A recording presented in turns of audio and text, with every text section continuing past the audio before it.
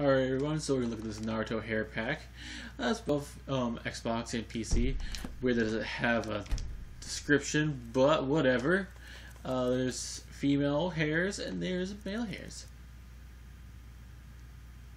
You just gotta go under here and go ahead and just pick out what hairstyle you want. So this is the female one that I noticed, and there's also this one. I was trying to correct the hair color just to make it look a lot better. That is pretty cool though. Anyway, if we go over and we go into male characters, there is also ones for them. As you guys can see there. Pretty cool.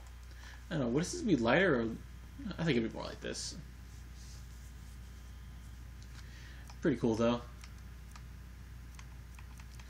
And yeah, that was the lonely one over there. Then all the other ones are way over here.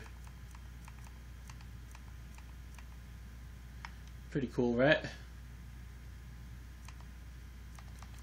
I'm gonna change that. There we go. Probably like this. I think that's right. I don't know why I'm trying to match the hair colors so perfectly, but whatever.